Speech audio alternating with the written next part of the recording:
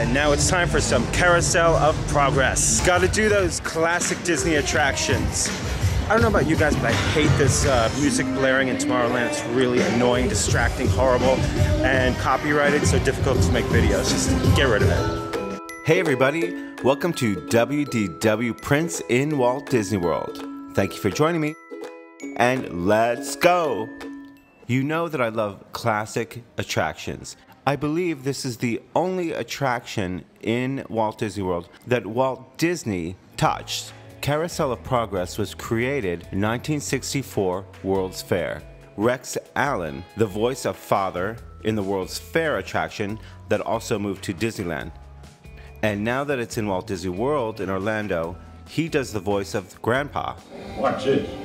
Robert, me. Also, Walt Disney makes an appearance in this video, and here he is talking about creating this attraction for the World's Fair in New York. And will he be going home to his wife while he's doing it? Answer is no, but maybe he'll see her at the fair. So I'm fascinated with this video. I think it's a great little show to see before you get onto the attraction. And so let's go inside. Another reason why I like this attraction, it's for a good reason. It may not sound like it is, but it's a really relaxing place to sit, have a calm experience. So that's my tip. If you want to relax and have a great show with great music, Carousel of Progress.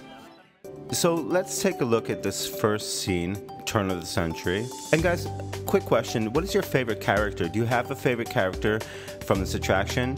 Would it be the dad right here? Because he, you know, it's pretty much the star of the show. You know I love details. I'm all about the details. Cookware, the oven, even his pipe, his clothing also does look like it was something that would be worn at turn of the century. Now we're in the 20s, it's the 4th of July. What happened here is that electricity was invented. The home is now electrical, and you see issues with the lights going on and off. There are lots of wires hanging from the ceiling. I think it's really interesting to see the Niagara Falls fan, because probably tourism there was really booming at that time, and still is. Now we are in the 40s at Halloween. So let's talk about the 40s and what occurred in the 40s. The rat race. People are working much more. They're driving to and from work. The appliances are larger. The fridge holds more food. So life has gotten much more centered around work. What else can we say about the scene? I like that jack-o'-lantern. I don't know why.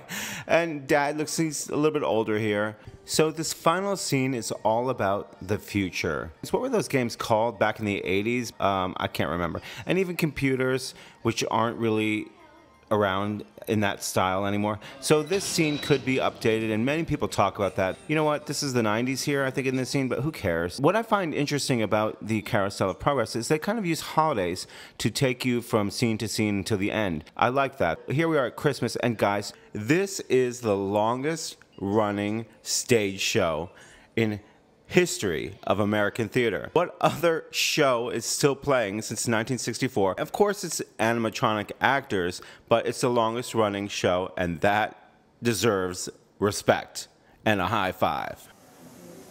Hey guys, now I'm going to take you to another attraction. Something that I really enjoy watching is the glass blowing demonstration. This is really fun to watch because it's live. This person is making many of the things that you can buy in the store. As you see, Christmas ornaments. I can't exactly explain to you how this is done, even though I've seen it many times. You have to go for yourself. These are original handmade pieces of glass that are sold in the store by the Arribas brothers.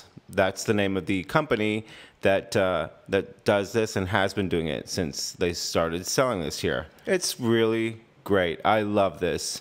And it does make it feel like Main Street. You know, it kind of brings you back in time a bit. Let's take the monorail over to Epcot. The monorail always gets me excited to go to Epcot.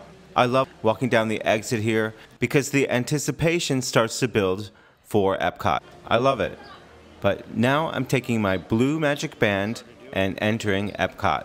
Here is Spaceship Earth, one of my favorite attractions at Epcot. So I've been doing some low-key attractions at Magic Kingdom, like Carousel of Progress, Swiss Family Treehouse. I love that attraction. I thought it was going to be really slow, but actually it was packed. But so here at Epcot, I'm probably going to continue the same thing.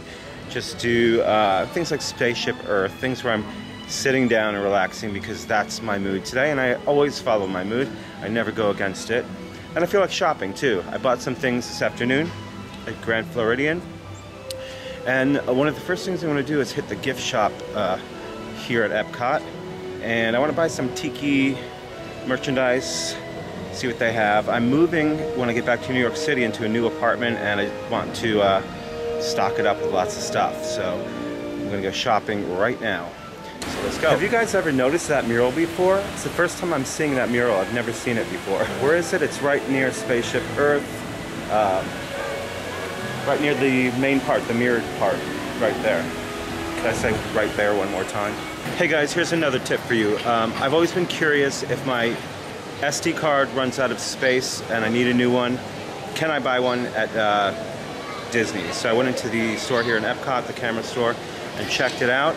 They do have two. One is a 4 gigabyte and the other is an 8 gigabyte. It doesn't say how fast they are. 8 gigabytes, about $30. Long story short, it wouldn't be a great situation for me, so make sure you get your cards, SD cards, before you come to Disney, unless you want to settle for one of these low quality, expensive, small gigabyte cards. I am ready to throw some cash at Art of Disney. Let's go. Well, when I was here last, they had a lot of stuff that I wanted, and this trip they have nothing. They took out all the tiki merchandise. Anything that's kind of unique is gone. I saw the tiki merchandise at the Polynesian, so I'm gonna have to head back there before my trip is over, maybe even today, and buy some things there. Well, sorry Disney, I wanted to give you my money, but you didn't want to take it. Sometimes you just want to do something that you've never done before. It's nothing special, not an attraction. I've heard at the Electric Umbrella they have a pretty cool semi-quiet private upstairs, which I've never seen. So I'm going to go look for that now. There is an upstairs, but it's closed. Wah, wah. Let's head over to World Showcase and see what's new there. What I like and what I don't care for. The Stave Church Gallery that used to be here, I always really enjoyed because I love learning about culture. I love going to museums. And so I really liked this Stave Church. Now it's an exhibition for the inspiration for Frozen. That's about as much time as I'll spend there, if any. So let's move on. Now we're heading over to the new Moroccan restaurant, Spice Road Table. Mediterranean small plates. It's kind of like tapas. Anyway, I really like Moroccan food. I've had it many times. And so I'd like to just take a look at this brand new restaurant and see what I think. Here is the water wheel. I think it's beautiful. With the fireworks behind that, it must be phenomenal. It's a great place for solo travelers also. Just take up a seat at the bar, look at the water wheel, and watch some fireworks. I love this restaurant. I think it's beautiful. And there's outside seating too. I like the chairs. I think they're nice, spaced apart nicely. This was a home run. And the store out front, it looks really good too. I mean, it looks kind of like a little town right here because you can go shopping. I guess that's a hidden Mickey. I'm so damn tired of that. Anyway, moving on. No comment. Now that I'm hungry, let's head over to France for dinner.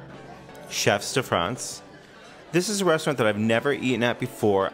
It's kind of like a bistro. It has a more casual feeling than the restaurant above it.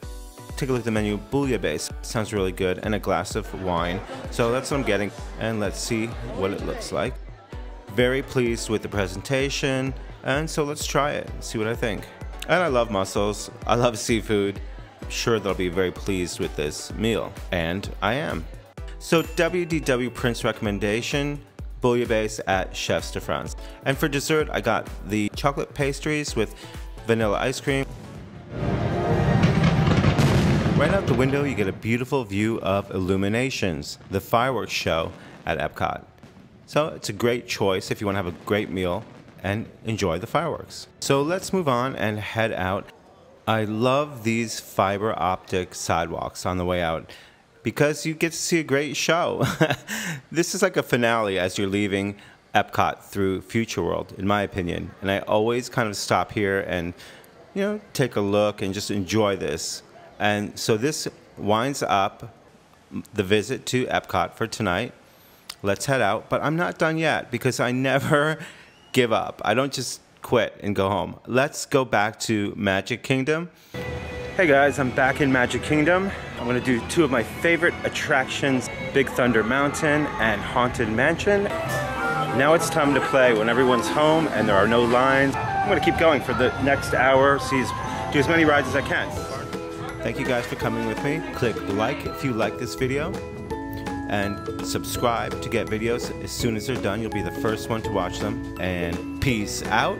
Big kiss. Bye.